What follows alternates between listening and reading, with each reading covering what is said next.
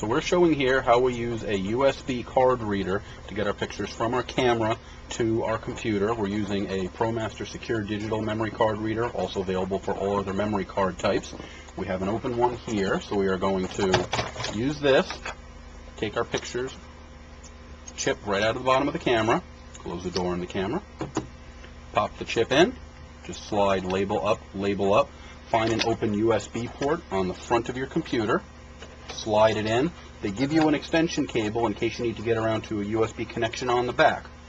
Our blue light is solid. Many computers, you will see a box automatically pop up, say I've detected pictures. If not, I go up to my computer and I go to the drive that will now say it has images on it. Open it up, and let's change my view. And here's all the pictures that I've now shot on this card. That's all there is to it. Easy as that.